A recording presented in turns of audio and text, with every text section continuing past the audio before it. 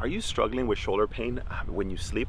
Does it wake you up in the middle of the night? Or do you feel like you have a deep ache first thing in the morning? You're wondering, what am I doing? What is happening to your shoulder? Is this going to be permanent? What are things that I can help do to alleviate it?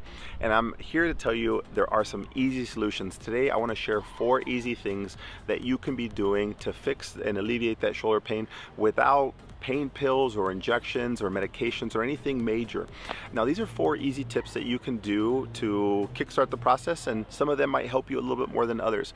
The first one I have to tell you is you have to avoid sleeping on your stomach. When you sleep on your stomach, you're more likely to lift your hand overhead, and basically what you're doing is you're pinching your shoulder right into your body and you're putting all that pressure when you're sleeping on your stomach. And if you can help avoid that, that puts your shoulder in a place where it now can actually relax and not put so much pressure on it. Number 2, you want to sleep on your back. And now that might be tough for some of you. You might say, well, that's not how I sleep. You have to find a way that you can keep your shoulders in a neutral position without being out or in, and you're not putting a lot of pressure on one side or the other. So an easy solution is lying on your back and keeping your arms on your stomach.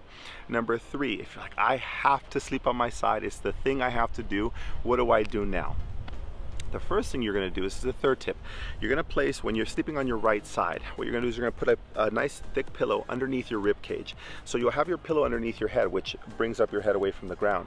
The next part is you're going to put one underneath your rib cage, and what that does is now it brings up your rib cage and it brings up your head, and now it creates a nice little shallow gap where now your shoulder has a little less pressure on that. And when you do that, that'll help give that shoulder a break and you won't wake up with that nagging or achiness.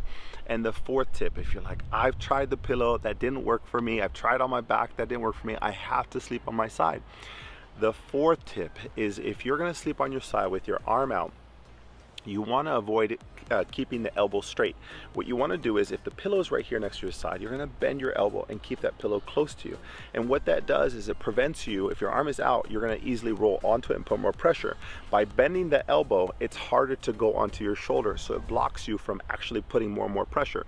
So bend that elbow and keep it either underneath your pillow or underneath your head, and that'll help you from putting all that excessive pressure onto that shoulder. So if you're looking for easy ways, these are the 4 great tips to put yourself in a position where you can finally get a good night's sleep and not have that shoulder pain. I hope this helps, and we're excited to continue to help you feel better. And if you want to finally have a solution and conquer this shoulder pain for good, the team at Sports Performance Physical Therapy can help you alleviate that shoulder pain. If you're interested in any of our programs or services, go ahead and click on any of the links below, and we're excited to help.